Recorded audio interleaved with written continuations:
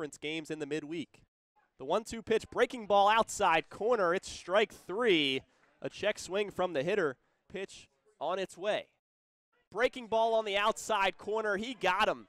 Darian Carpenter doesn't like it, but the Fordham bench loves it.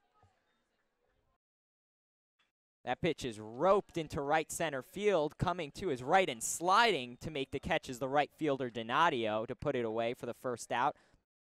Here comes the payoff. Clips the inside corner. It's a punch out. 1-2-3 inning for Mike Cowell as the VCU Rams go down in order.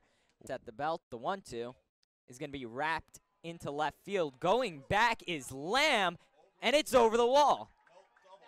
Nope, it bounced on the track, and it's a ground rule double.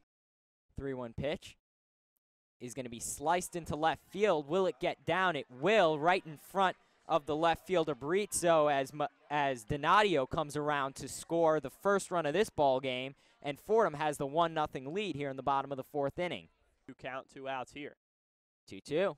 Breaking ball, called a strike 3 inside corner, and he gets out of this inning just 1 hit. No runs. Fordham still the 1-0 lead. Very nice.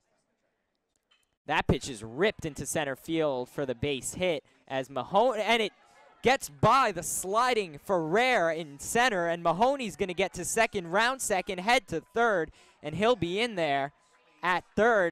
Thompson deals. Reese Kinnear shows bunt, pushes it down toward the shortstop. The run's going to come home, and Fordham takes the 2-1 lead after Reese Kinnear's sac bunt in the top of the 8th. 0-2 pitch from Melendez is in there. Strike 3. Alvin Melendez gets the 3rd out of the inning for Fordham, but not before a 2 RBI single from Zach Ching.